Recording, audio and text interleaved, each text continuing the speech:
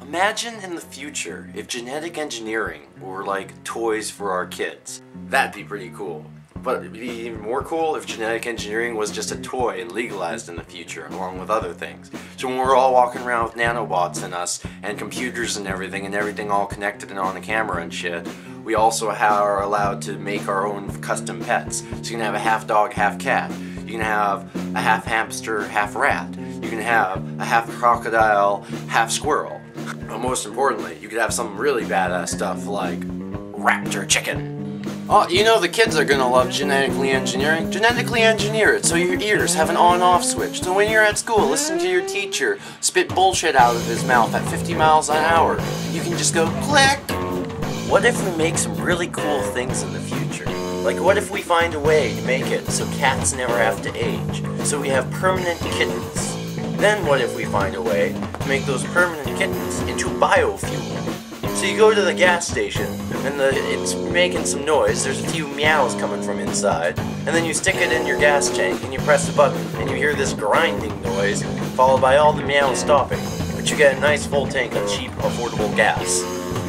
What if we just made a creature, like just took all these cool parts from like bears, armadillos, crocodiles, flying squirrels, meerkats, and fucking throw a warthog in there and just mix something up all together, scorpion, and mixed all these things in there just to make this chimera creature of death. And then with it, have it legally be made just to fight. So then we can have like UFC for like fucked up genetically made creatures just made to fight. Obviously there might be some bad stuff happening about this too. You might hear something about little Jimmy mixed his grandma with an octopus and now she's this screaming, horrifying monster on the ground crying, "Kill me! Kill me! We're all gonna die! Kill me!" And you may have to be killed with a shotgun and put out of its misery. So thankfully, let's hope there's some good instruction booklets. Though I'd be against the idea, we could also start making super soldiers. However, I would rather, instead of making super soldiers, make super crops or super animals. So we can have super steaks, super pie made of super pumpkins. Super pumpkin pie. Admit it, you'd want super pumpkin pie. That's good shit. We could genetically engineer and bring back so many animals from the grave. We just have to find a bit of their DNA and clone them. Think about all the things we could bring back from extinction. And barbecue. Good eating, dude. Imagine if we had the option to genetically engineer our children. To make it so when our son or daughter is born, they will live longer. They will be stronger, be smarter, be more fertile. They will be more intelligent, quicker thinking. Imagine if you could actually go into the DNA of your kid when it's still growing in your wife and bloody change her around just to make the kid's life so much easier. Improve upon him before he's already born. Imagine now a couple generations of doing this. How it would change the human race. Imagine if we could actually start perfecting ourselves.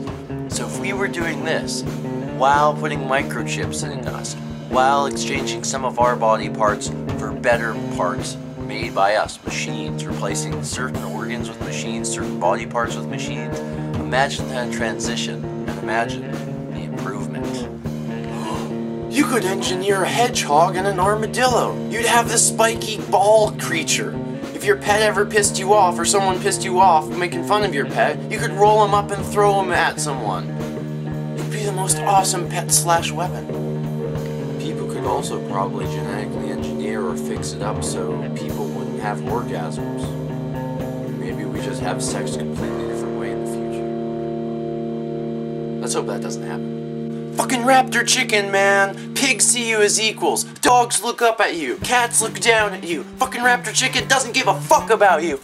Raptor Chicken would still be the most awesome thing from all this. You wouldn't have to feed Raptor Chicken. You'd go to feed Raptor Chicken and already would have a dead neighbor's cat in its beak. You wouldn't have to walk Raptor Chicken either. You try to walk Raptor Chicken and Raptor Chicken would already be halfway across the country. How you find out it's halfway across the country is freaking unknown to me. Maybe Raptor Chicken's pretty damn smart. Maybe he sent a telegraph.